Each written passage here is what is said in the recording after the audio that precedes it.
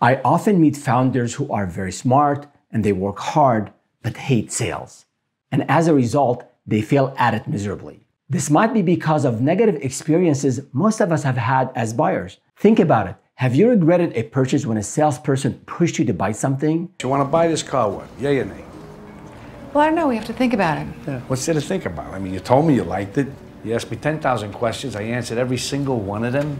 You drove it. You love it. If you haven't been on the sales side of the sales equation, I want to let you know that sales doesn't have to be this sad. You don't have to exploit anyone to sell. It's estimated that 68% of founders in the US don't have any prior sales experience. Many come from roles that did not involve sales, or they're technical geeks who have actively avoided the sales department like the plague. Sales work is necessary, and in the early stages of your startup, you will be the one responsible for sales and pretty much everything else. So you have to find a way to overcome that reluctance. I want you to succeed in your venture. I really want you to succeed. And if you're shying away from sales, you must change that mindset. Sales is not a dirty word.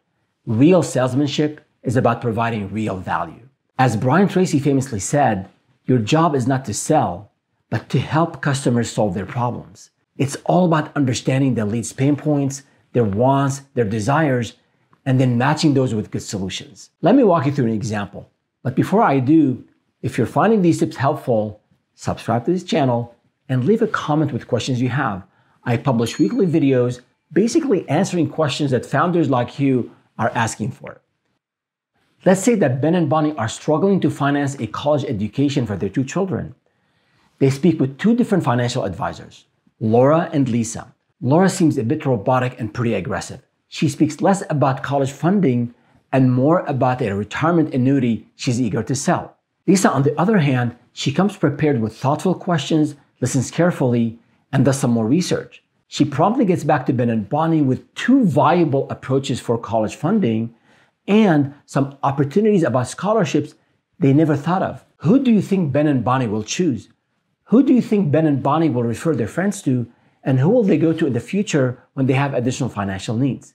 So when you're doing sales, don't just talk about the bells and whistles that you think are cool or important. Show your leads that you understand what's important to them. Impress them with your domain knowledge and expertise, and make sure that they understand how your service can solve their problem. They'll appreciate the chance to speak with you, and they'll be much more likely to buy from you. The type of sales I want you to practice is positive, empathetic, and a win-win relationship builder. If you want to learn more about sales, subscribe to this channel and check out our full take on the sales funnel. See you next time.